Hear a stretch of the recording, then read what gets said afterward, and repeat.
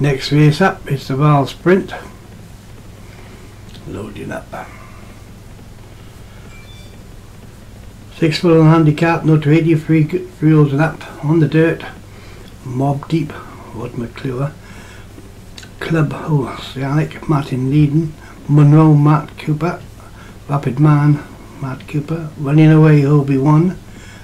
Jekko, Alex Cherry. Gail Powers, Alex Cherry. Natalie Conqueror. Punchable Racing, Oakham Straight, Obi-Wan. We expect Obi-Wan to probably have an early lead here. He'll be Running Away, or Olsen Straight.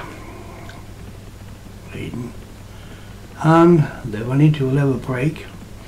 Wait and see who goes ahead. Natalie Conqueror goes to the front, but she was yelled up and she's now restraining back to the rear, and it's Olsen Straight and Mob Deep.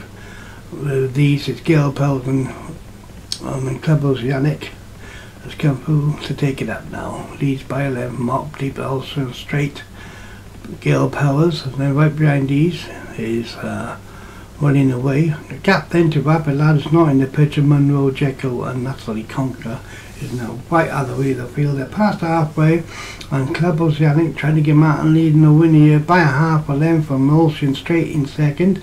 Back in third, the Gail Powers is in third for Alex Cherry in the Scottish Silks. And then behind these come Mob Deep and Running Away, Rapid Man, Jekko.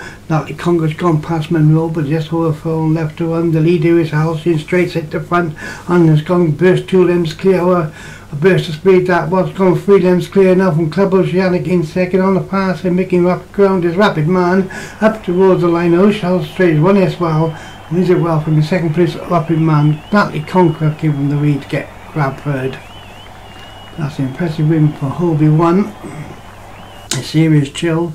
Olsen Straight wins by 3 to 4 for Rapid Man in second. So Rapid Lad and all those from back in the day. Natalie Conqueror was third. Win on the fourth. Running Away was fourth, and Jekko was back in fifth.